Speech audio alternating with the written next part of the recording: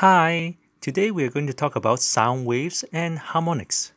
There are many sounds around us, but do we really know what we are hearing? Let us first hear what is the difference between the two sounds here.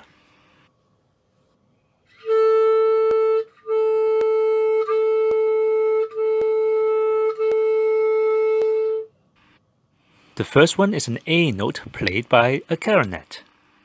What about the second one?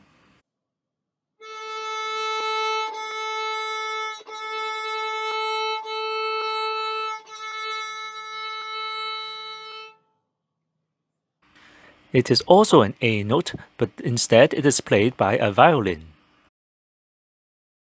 So why can we tell the difference between a clarinet and a violin if they are both playing the same A note? In order to understand this, it would be nice if we can visualize what the sound looks like. Luckily, we all have a device that can help us, which is a cell phone. You can actually download apps on the cell phone so that it can display the sound signal through the microphone. Now we can see how a clarinet and violin sound looks like on a cell phone app.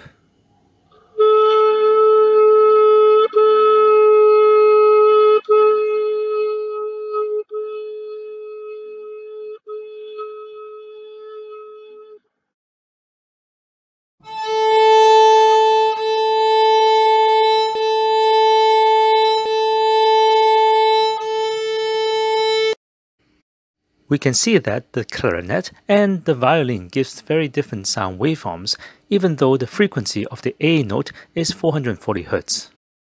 The reason they are different is that the sound is not made of a single tone, but also of higher order frequencies known as harmonics. If the fundamental frequency is 440 Hz, then the second harmonics will be 880 Hz, the third harmonics is 1320 Hz, and the fourth harmonics is 1760 Hz, etc. etc. We can see that the waveform will change depending on how much fundamental and also harmonics that are generated from the instrument. You may now wonder which harmonics is in the sound that we hear. We can go back to our powerful instrument, the cell phone, in order to do that. This time you can download an app that actually looks at the frequency spectrum of the sound to study the harmonics. This is an example of one of them. So if I sing into it like this, doo, you can see the frequency distributions, the harmonics of the sound. We can now use this to study what is the difference between a clarinet and a violin. This is what the frequency spectrum looks like when the clarinet is playing an A note. Here we see the fundamental is above 430 Hz, and then we see a second harmonics, a third harmonics, a fourth one, the fifth, the sixth, the seventh, and the eighth. The main sound from a clarinet comes from the first 8 harmonics.